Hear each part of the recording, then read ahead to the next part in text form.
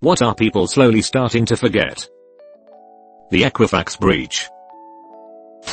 Remember that when you wanted to call someone at home, you had to go through the gatekeeper, usually another relative. You had to ask for the person to see if they are even there. TLDR. House phones.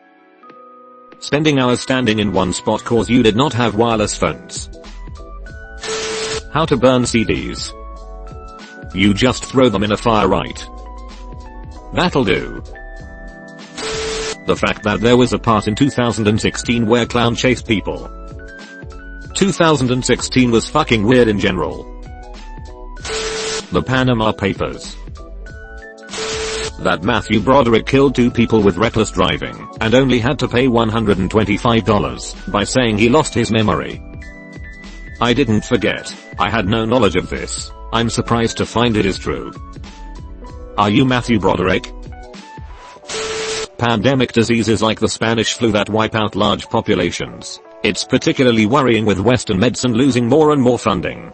Drug-resistant bacteria, and idiots like anti-vaxxers increasing the odds for viruses. Someone's just bumping down the difficulty level. We'll reach a point where 50% of people won't wash their hands, and doctors will only work 2 days a week. /s. Nature. 100 years ago you could catch a cod that was 6 feet long off the coast of Newfoundland. Today you're lucky if you get one that is a foot. The strange thing is that people are equally excited. Now we just think that cod are maximum 2 feet in length. Ecological amnesia is the term I believe. It's also called shifting baselines. My grandpa remembers a world with way more birds in it, but once he's gone his baseline goes with him. Then it will be me remembering the number of birds from my childhood, which was already low compared to his childhood. Hence a shifted baseline. Everything's fucked and we don't even realize how far fucked it is. With incels interlinked. That there are repercussions. I notice these days that if someone insults you, for example, and you return fire, they immediately seem to forget that they threw the first volley of shit, and then act like you're the bad guy. Maybe accountability is being forgotten too? Not just insults. I've noticed now people tend to throw the first punch and act genuinely surprised when the person fights back. There was considerable evidence supporting Saudi Arabia's government involvement in 9/11. That Reddit had no ads not that long ago. Neither did YouTube. Those were the days. That people can take their time to respond, and need not be available through phone or social media all the time. That in the US, we still have a law called the USA Patriot Act that allows the government to invade our privacy without a warrant or probable cause, thus making it clearly in violation of the 4th Amendment to the Constitution.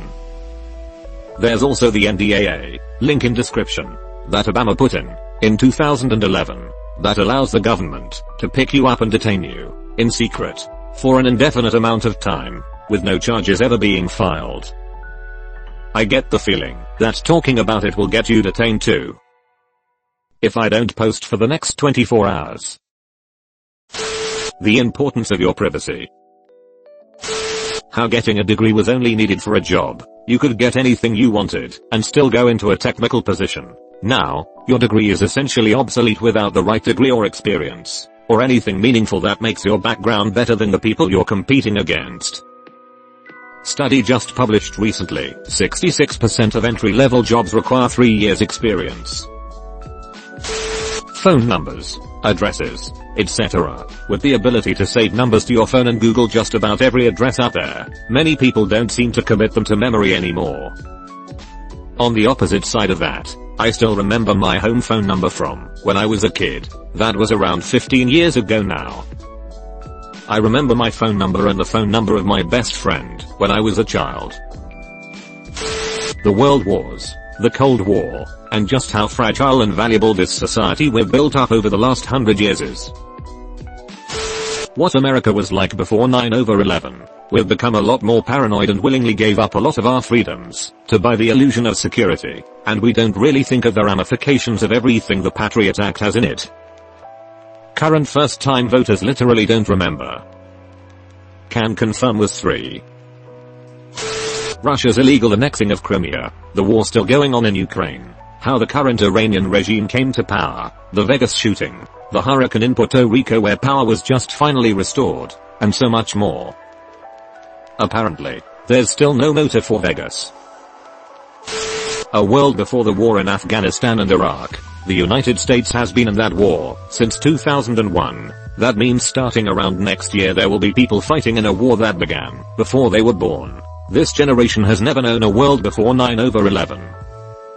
Was just thinking this. I'm 21 and in a public policy class we watched Iraq for sale. So many things I didn't know because I was so young. A lot of people don't know about Abu Ghraib anymore. The recession of 08. I see so many people making the same mistakes once again, like leveraging everything to buy an overpriced house they can't afford. That the internet was not always around.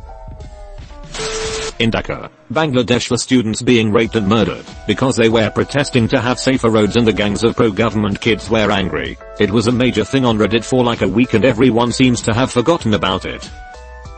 One of my friends is from there, was posting about it all the time and suddenly hasn't said a word about it. She's relatively safe in the US, but won't talk it. That the person of the president is not supposed to be the primary focus of the news every single day. The reason all those international, rules-based organizations were created after WW2.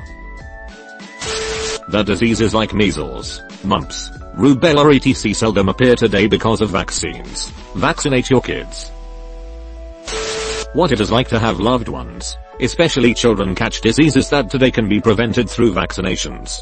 To read the accounts of children developing the symptoms of polio and having them forcibly removed from homes by civil authorities. Neighbors watching, while screaming mothers and fathers tried to stop it / deny that their children were ill. I think if we were exposed to this today some wouldn't be so resistant to vaccinations.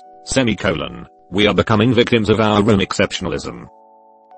I saw a billboard the other week, in 2018, that said let's fix polio. Bitch we did, 30 years ago. Either I saw an ad that said there are X amount of polio survivors in the world right now. With your help we can get that number down to 0. Maybe not the best phrasing. Las Vegas massacre wasn't very long ago at all. Lots of unanswered questions yet. Every mass shooting gets scrutinized so much, but for some reason this one wasn't. I have a lot of questions as well. Like, what was his motivation? Compared to the mail bomber this week, within hours of his arrest we were told all about him, and why he did it. Just how many insects should be around in the last few decades or so the biomass of insects has dropped drastically, and it's real bad. Like ecosystem collapse level bad. Tell that to the 18 flies that get into my house every time I open the door. Remember when it was 1800 flies? Pepperidge Farm remembers. Does anyone know if Flint has clean water yet?